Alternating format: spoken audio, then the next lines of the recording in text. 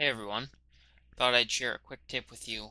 Several of my viewers told me about this, and it's something I've started doing and found to be really helpful, so I wanted to pass it along.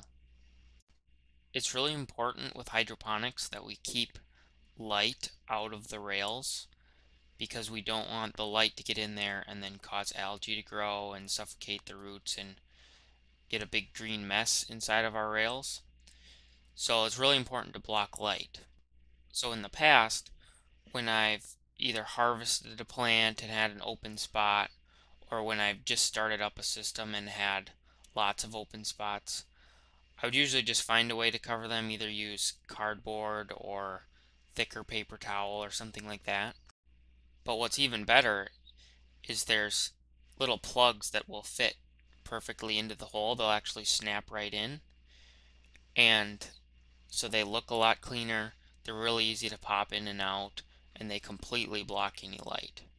So I'll include links to the ones that I've used. There's a 1.5 inch diameter and a 2 inch diameter, depending on which size net cup and which size hole you're using.